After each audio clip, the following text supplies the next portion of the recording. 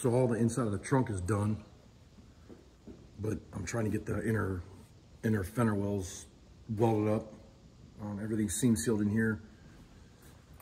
Got to get all this sanded in here by hand. And then the inner fender well, I'll show you what I got going on. So this is the piece I'm building now. It goes from here and it'll weld. I'm gonna make a pattern that goes from here down to this fender. And then pull this in a little bit and then weld that up so that it, you know, it's solid, all one piece. So the fender's not, or the quarter panel's not wiggling around. And then I gotta seam seal all this crap and put the coating on it like this. Yuck. All this was rotted out, had to make all that stuff by hand. Got it all done. The outer piece. Lower quarters are put on. These pieces are all finished up, just need to be welded solid. Doing the inner fender wells right now. Trying to get all that crap done so I can get this bitch in primer and get it gone. Oh, what a pain in the ass. So this is the Harbor Freight throatless shear. Like I said, I got it for like 149 bucks. Delivered, free shipping and all that. Model number is 38413. Central Forge brand, throatless shear.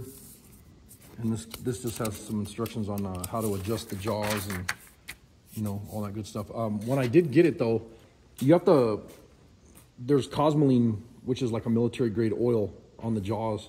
You have to take some brake clean or acetone or whatever and clean those off, and then right here, clean those off. And then these bolts were loose in the box, so I tightened those up. This one was loose, tighten that up. And then the little screws here, tighten those. I just kind of went through everything because usually a lot of the Harbor Freight tools, when they show up, they're just kind of thrown in the box. And then you have to put the handle on, which is just a 12mm wrench. Tighten that up. And it comes with this handle. But I was really surprised. I have never had one of these, and well, I shouldn't say I never had one. A long time ago I had one, but you know, since I moved to Minnesota I haven't got one. But the one that I had was a little bit different than this. This one works amazing. And the reason I wanted the throatless shear is because you can cut circles and stuff with it. It's not just a straight cut like the style that Eastwood has, you know, with the long one. Their blades are about this long, but you can only cut straight with it. This one you can cut circles and angles and all kinds of different stuff. And so right now, I just need a quick cut on this. So that's what I'm cutting here. Instead of trying to do that with, you know, hand shears or the metal electric shear. And I'll put the instructions in a file, you know, where I have my other files or whatever in a toolbox. That way I know where they're at.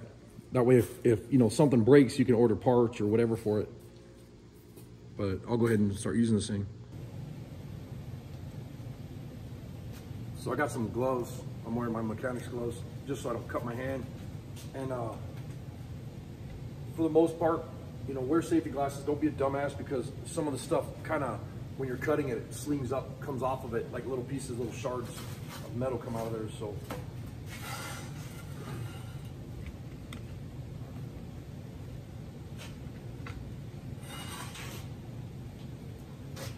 one of the other things I like is when you're cutting with these, the aviation snips, if you have smaller pieces like this that are like 1/8 inch or something, you can hardly trim those with these cutters, because what happens is it folds it over.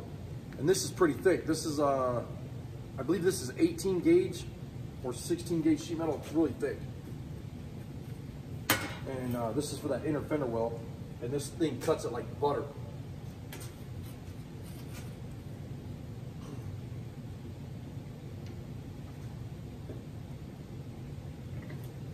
Totally worth the money though.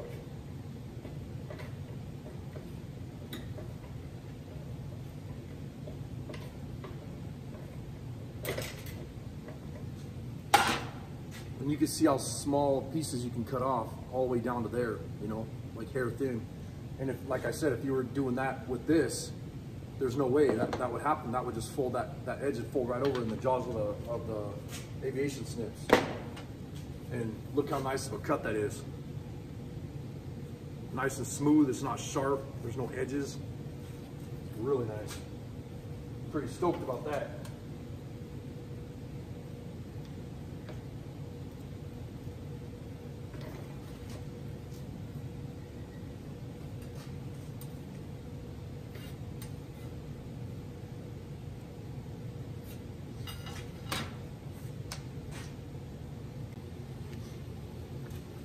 Get you guys a better angle. And like I said, I will do a review on this after a while to see if, you know, if it's something I like. But so far, just, you know, when you have nice tools, there's just certain tools that you know that you can use that are just like awesome. And I can tell you right now that this is a very sweet tool. You know, if you have a fabrication shop or even a home shop where you do rust repair and some metal fab and stuff, I mean, this would really help out. Look how nice of a cut.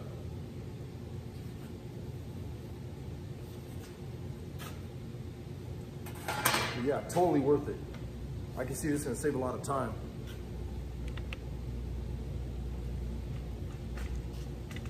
So I'll probably film some more in a bit. I'm gonna keep working on this Plymouth, trying to get this damn thing done.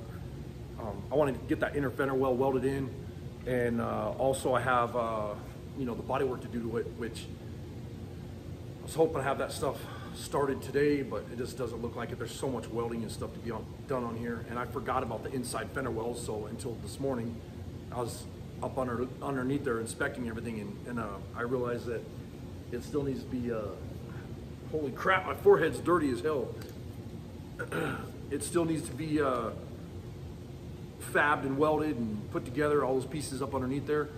So I'll try to get that stuff done, get the gas door on it, and then this thing can go, I'll put the wheels back on it, it can go back over to the body shop and get, you know, mudded and primed and puttied and all that crap, get it block sanded. So I'll try to give you an update later.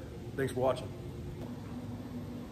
All right, so it's the next day, and what I'm doing is I'm cutting these, these inner structures. Sorry if I'm talking funny and stuff, man. I'm having a real hard time with my head this morning. Giving me problems. I didn't want to say nothing about it, but like Heidi says, might as well talk about it, you know. But I forgot what I was saying. Anyways, whatever. I'm doing these inner structures right here, or attempting to, and then I'll put you up inside the fender well, and I'm welding this panel here because from here to here I had to cut down, and I had to build this piece. And then this will be all seam sealed, and then you can see where I cut the old fender well off because it had like a lip that wrapped around, and then it goes down to here. So I'm building panels that patch into here, so it holds this. Sorry about that. So it holds that piece in there, and then I'm also welding right there on this piece, trying to get this stuff all welded in, so it makes this nice and strong and sturdy. But the biggest thing is I had to prep it. I had to prep it with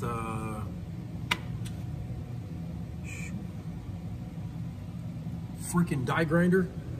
And then after I prepped it with the die grinder, it was a big old mess. And then I wiped it down real good so that I can, you know, weld these pieces on there. And then the piece that I'm doing right now is this guy. But I gotta shape it because it's, you can't really tell in the camera, but this is, you know, it comes back down like this and then also goes like that. So I'm shaping this piece here, and then I'll get this welded on and then seam sealed. Ha! There you go. So that's what I'm doing right now. And I'm trying to, just trying to make it through the day. But I got that piece to do, and then the other side I got to do, and it's not so bad because I already started on some of that. And then I want to try to get the welds all ground down, and I'm using that. I'll flip the camera and I'll show you what I'm talking about.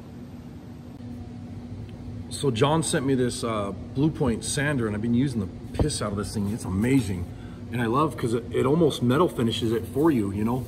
And you got to be careful not to overheat the panel when you're doing it.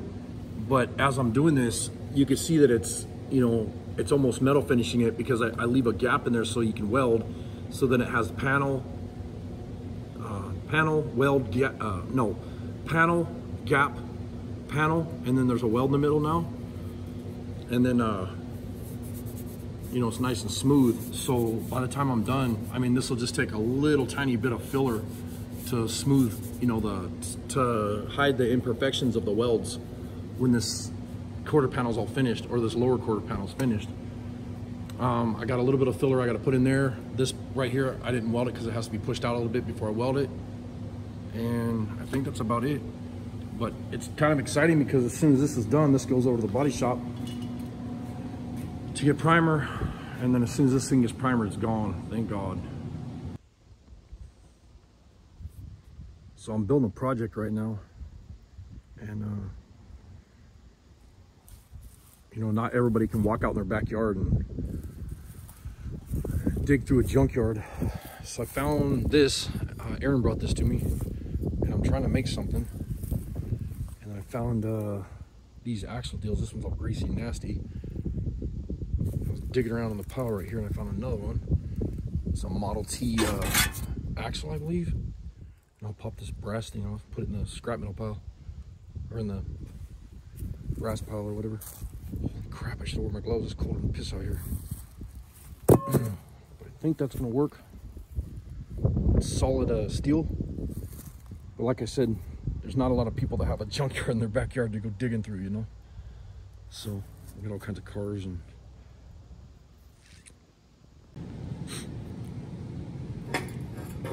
so anyways, like I was saying, Aaron gave me this a while back, and I've been wanting to build a hammer because I like the shape of this. And this is solid steel. It's an old axle that was out in the junkyard. And I'll go ahead and, you know, match up this size here because it drops down here. So I'll come back in here and cut this here and, you know, make a handle, maybe back over here. See how long I need it or whatever. I just don't know if it's going to affect being solid like that, if it's going to be too heavy to swing. But I'm using my shrinking stump, and this shape, you know, instead of getting all these dings like this from the hammer, I need this shape right here. But this hammer, you know, being that the head is so small on it, this was an old ball peen that I modded or whatever. But what I'm wanting to do is I want to use my beater bag or the shrinking stump, and I want to use this old argon tank cap, and I need that shape right there.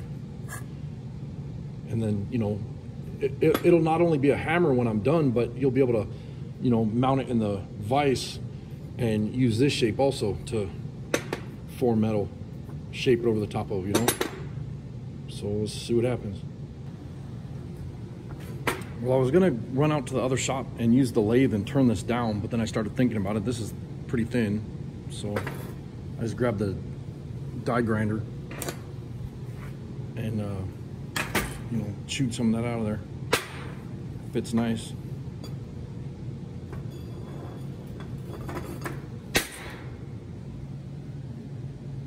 So I'll get this welded up. And the reason I left a short hammer on there, or handle on there, is because it's so heavy. You know, this is solid stock right here, axle stock. So I'll get it welded up. So I'm gonna go ahead and weld this up now. I got everything all set up, ready to weld.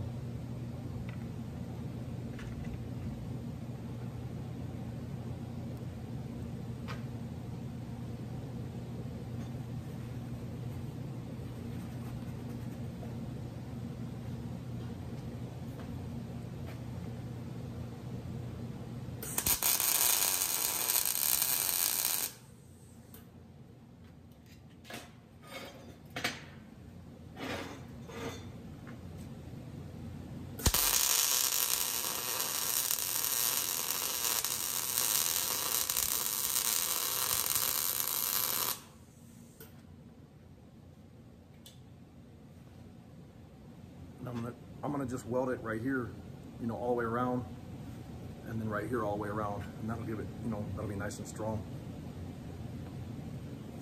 Yeah, it'll feel good.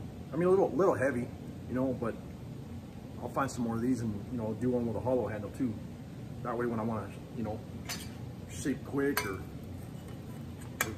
just bump it, you know, this one will be a heavy one for shaping real fast, and then, you know, the hollow handle one will be a hammer for doing the light shaping. So.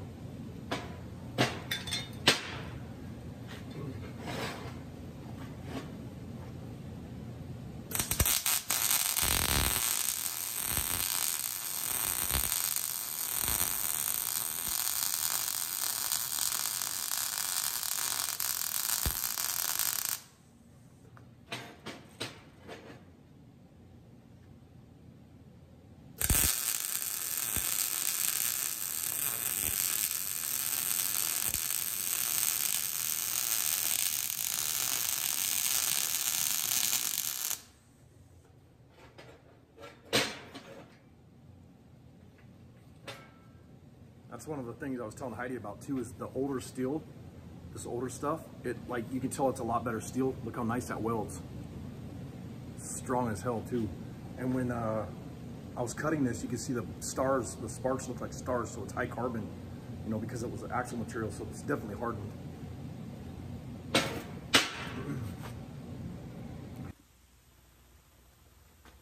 So I got some earplugs in. This will be kind of loud. But now I got a shaping hammer that I can use to get that soft radius instead of having these hammer marks in there like that.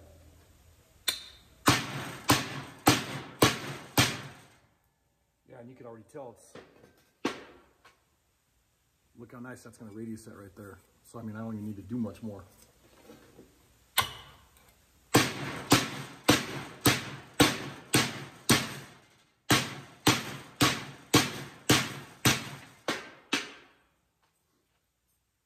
And that's without putting that on the English wheel or anything, so that'll be nice. You know, and it's got a shape here and a shape here. So that's gonna work out good. And then this piece goes up in that fender well like this. I'll have to flatten it out just a little bit. I got it over, you know, bent over a little bit. And then when I get it up in there, I'll have to weld this up in there. You know, I'll have to hammer this up in there and then shape it, or weld it.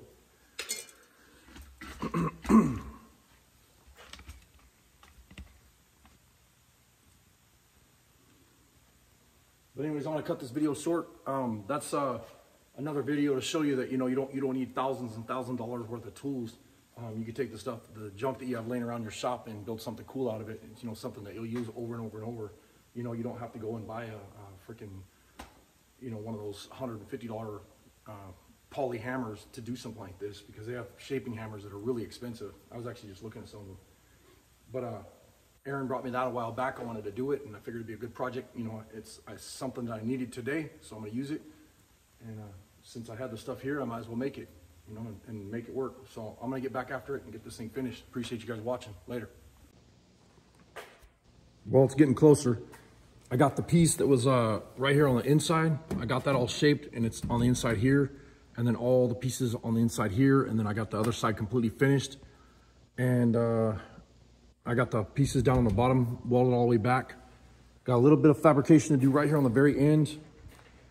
I'm waiting on the answer for that. And as soon as that gets done, I can grind all the welds and get this thing over to the body shop. So kicked ass today.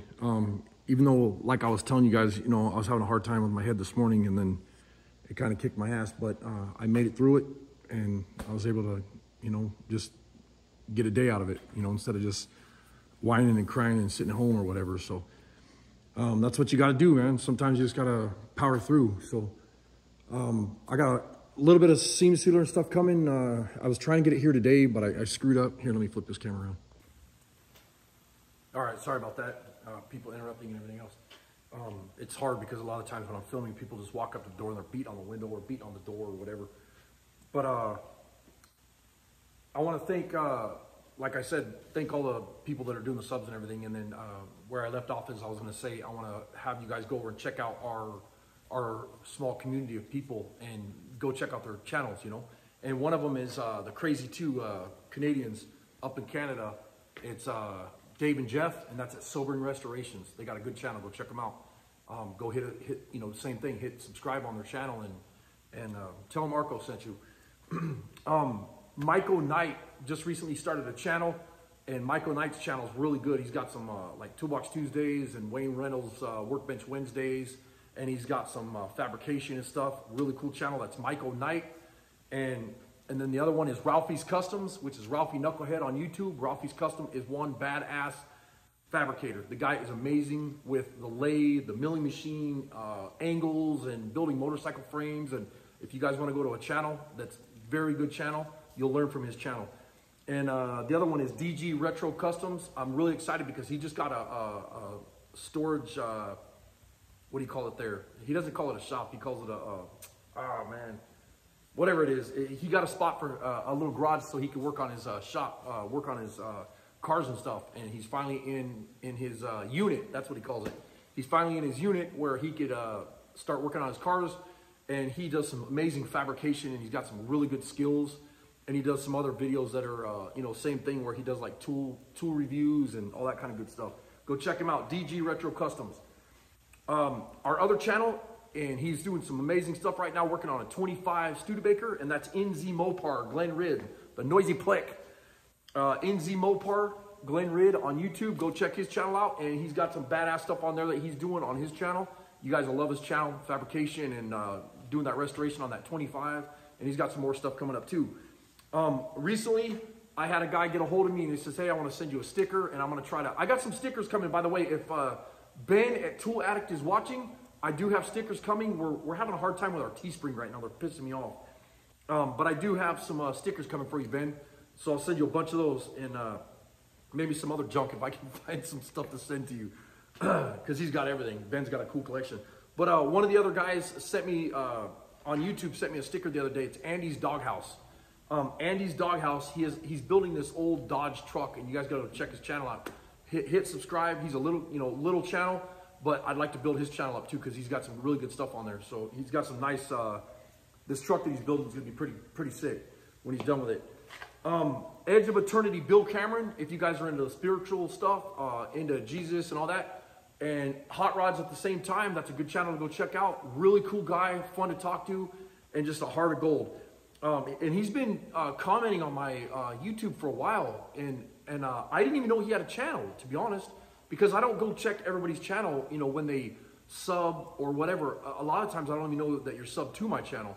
So I was talking to Joey Collins at Mill Creek Fab Shop, and he says, hey, go check this guy's channel out. And I was like, oh, I know who this dude is. He's always leaving nice comments on my channel. So Edge of Eternity, Bill Cameron, go check his channel out. And then Lefty, which is Mill Creek Fab Shop, go check out Lefty's channel. He's a really cool guy doing some amazing, unbelievable work on fabrication skills and whatever, on bicycles and trikes and whatever. And he's got a cute little dog, JJ.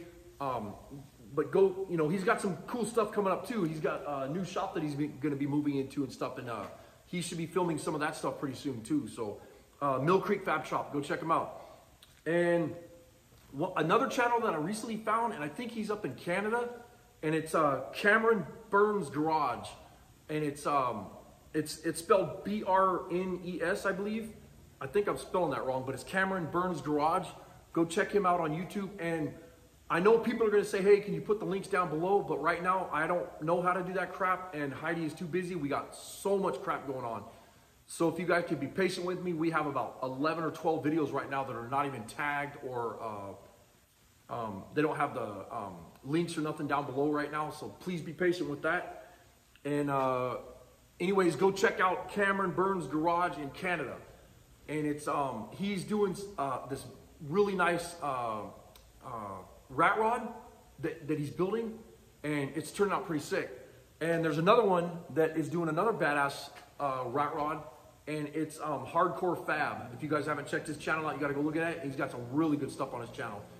And last but not least, I'm gonna get the hell out of here, but it's Chimiko, I think is how you say his channel, and I'm gonna go like this so you guys got it. But it's Michael Knight's son, and he's started a YouTube channel, and he's trying to get some stuff going and whatever, and I want to support the kids too, you know, because a lot of these kids look up to the older adults and whatever, and they're doing some cool stuff on YouTube and fabrication and whatever. And his channel that he has right now is mostly like sports highlights and stuff. So if you guys are into sports and football and you know all that kind of stuff, go over and check his channel out. Or if you're into video games, he's got some cool stuff on there, and he's working on editing the videos and whatever. He's doing a good job. And that's I'm not even know how to say his channel name, you know, Chimiko. But anyways, I appreciate you guys watching. I know I rambled on for a little bit there. I wanted to throw this in today on this video. And also, if you watch this video tonight, I believe is when Mill Creek Fab Shop is doing that giveaway. So please stop over to Lefty's channel and watch that giveaway and support him. I'm gonna get the hell out of here. It's been a long day. I appreciate you guys. Thanks for watching. Thanks so much for all the support. And please hit the subscribe button. Later.